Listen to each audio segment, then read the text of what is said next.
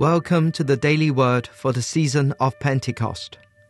Today's reading is from the Gospel according to Luke, chapter 12, verses 35 to 38. Jesus said to his disciples, "Be dressed for action, and have your lamps lit. Be like those who are waiting for their master to return from the wedding banquet, so that they may open the door for him as soon as he comes and knocks. Blessed are those slaves whom the master finds alert when he comes. Truly I tell you, he will fasten his belt and have them sit down to eat, and he will come and serve them. If he comes during the middle of the night or near dawn and finds them so, blessed are those slaves." This is the word of the Lord.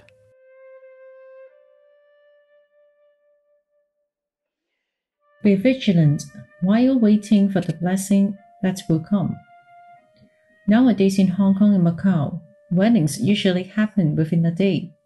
Therefore, the itinerary of the day is planned according to a detailed schedule. For example, the bride and groom will each meet up with the ushers and bridesmaids early in the morning. The groom and ushers will pick up the bride as planned. They will then visit the groom's family for a tea ceremony.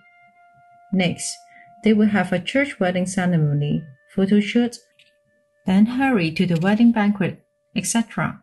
To ensure that everything will go smoothly, hiring a wedding planner to guide in every detail of the wedding is getting more popular. The Jewish local tradition in Jesus' era was quite different. Then weddings would last for a period of time. The groom would start building a new house after the bride's family accepted the betrothal gift. Once the new house was checked by the groom's family, the groom could fetch the bride from her home. This is the background of the parable of the 10 virgins. The virgins did not know when the bridegroom will arrive and therefore did not take any oil with them. After the bridegroom has collected the bride, they will spend an enjoyable banquet in the evening with their relatives and friends, singing, dancing, savoring food until the early hours of the morning.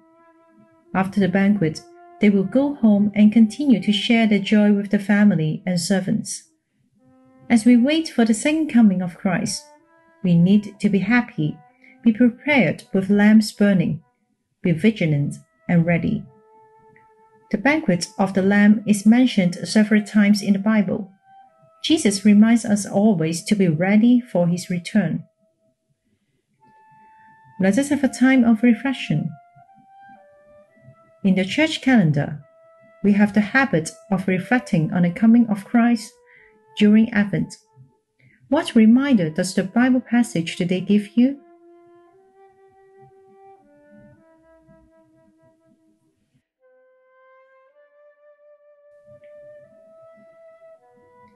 When Christ comes at the end of the world, what will be our attitude and thoughts?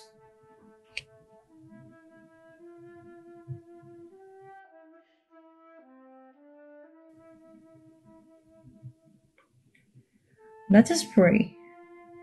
Dear Lord, thank you for saving us through the incarnations and dying on the cross. May God increase our faith and hope. Help us to always be vigilant as we serve you eagerly. In the name of Jesus Christ, Amen.